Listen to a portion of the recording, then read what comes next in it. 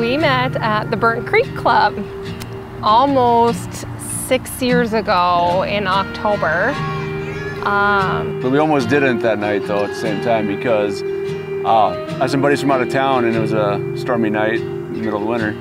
And yeah, come on guys, let's do something. They're calling around and I was like, you know what, I'm not home already. I don't want to go out. I don't want to go out, so. And it was my little sister's birthday and I was supposed to be in Beulah and the storm kept me in Bismarck. So then we decided to go out that night since we didn't really have much to do and it was stormy. And so I decided, okay, they talked to me, what the heck, I'll go for a couple, whatever. And we pulled up our table to their table.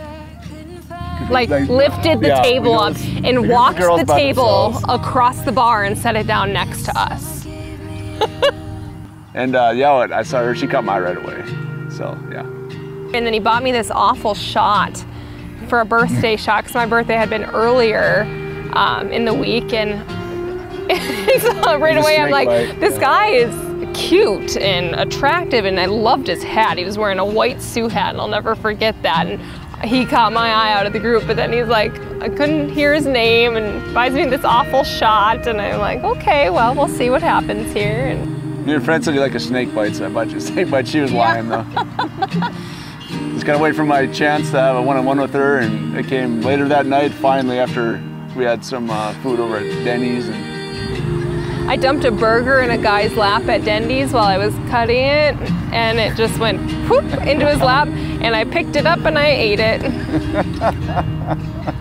can't sleep through the night, I got you on my mind.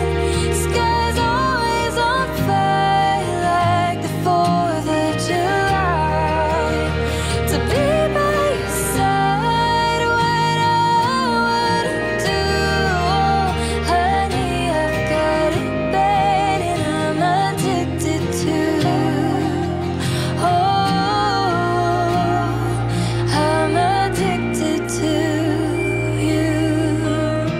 I had gotten the ring probably, no joke, 5 months before I decided to actually propose. I was waiting for that right time, and yeah, there's some family coming around, so I was like, okay, this will be just perfectly timed and everything, so I chose early July. So I was like, hey, let's go for a date. Let's have a date night. It's been a while, so yeah, sounds good. So anyway, she's upstairs getting ready, and I decided, okay, I'm gonna have the dog be part of this, you know, with the tag. And so I set up my camera in the corner of the kitchen so I get the right angle and everything, and it worked. Marked it with a pencil even. Yeah.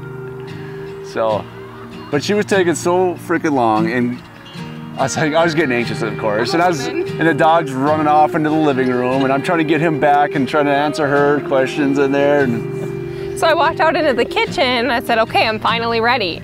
And he was like, what? I said, I'm finally ready. And then he said, you should check out the new tag I got Tucker. Well, he's our baby, we spoil him all the time, so I didn't think anything of that. And I bent down and I lift this tag up off of his collar, and it's rose gold, and I love rose gold. Yep. And it said, will you marry my daddy? And I turned, and he was on one knee, and he asked me to marry him in our kitchen. Turned out awesome. I had no idea, and I turned away from him right away. I can't sleep.